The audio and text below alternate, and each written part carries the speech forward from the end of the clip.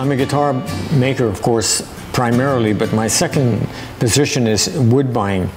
And the responsibility of buying wood is doesn't just stop at selecting wood. It's also, you need to know that the wood is legal.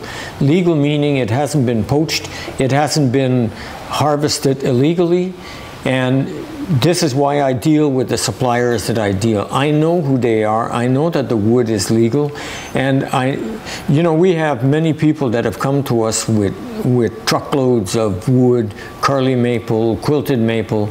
We don't buy this wood because we know that it's probably illegal, and so it's better for us to have it completely legal,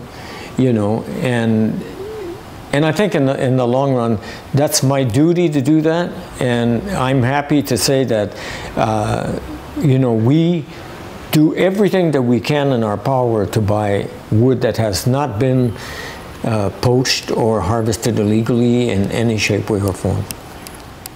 Another thing that's very important is that when we buy, especially mahogany or certain other types of wood, that it's FST certified, and which means Forestry Stewardship Council.